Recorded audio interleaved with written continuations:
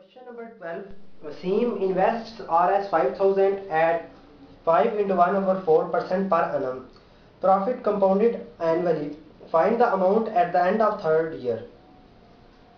कहता है वसीम इन्वेस्ट कर रहा है 5,000 तो प्रिंसिपल अमाउंट आ गई हमारा 5,000 रेट हमें कितना गिवन है 5 into 1 over 4% पर annum और फाइंड करना है amount at the end of third year मतलब टाइम कितना आ गया 3 इयर्स और फाइंड करनी है फाइनल अमाउंट फाइंड करनी है सिंपल सा सवाल है। सबसे पहले लिख लेंगे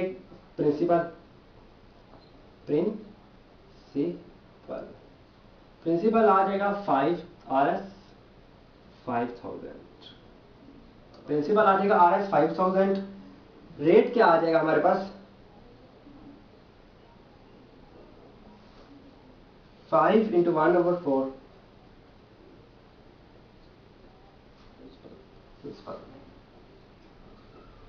परसेंट ठीक। टाइम कितना आ जाएगा 3 इयर्स टाइम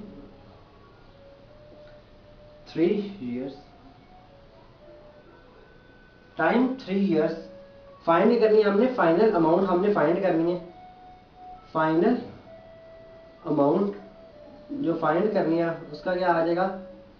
फार्मूला क्या है प्रिंसिपल सिंपल सा formula principal into 1 minus rate percent तो परसेंट रेट परसेंट की जगह पे नीचे 100 और साथ क्या आता है ऊपर टाइम रेट परसेंट है तो हम इसे सिंपलीफाई करेंगे तो क्या बन जाएगा 5 into 4 20 प्लस 1 21 over 4%। अच्छा इस फार्मूले में हम इसे पुट कर देंगे क्या बन जाएगा हमारे पास प्रिंसिपल क्या है 5,000 मल्टीप्लाई किससे कर रहे हैं 1 माइनस रेट क्या है 21 over 4 तो इसको हम कैलकुलेटर से 21 over 4 को करें डेसिमल में अगर लिखें परसेंटेज के साथ तो ये बन जाएगा 21 over 4 21 divided by 4 ये आ जाएगा 5.25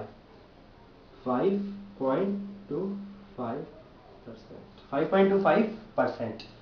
1 minus rate over 100 into time rate क्या आ गया हमारे पास 5 1 माइनस रेट क्या आ गया 5.25% के साथ नीचे 100 और उधर क्या आ जाएगा 3 ठीक 5,001 माइनस 5.25 का जो डिवाइड करेंगे 100 से और 1 माइनस कर दें सॉरी तो प्लस है 1 प्लस कर देंगे आंसर तो ये बन जाएगा 1 प्लस 0.5000 आ जाएगा 1 प्लस 0.525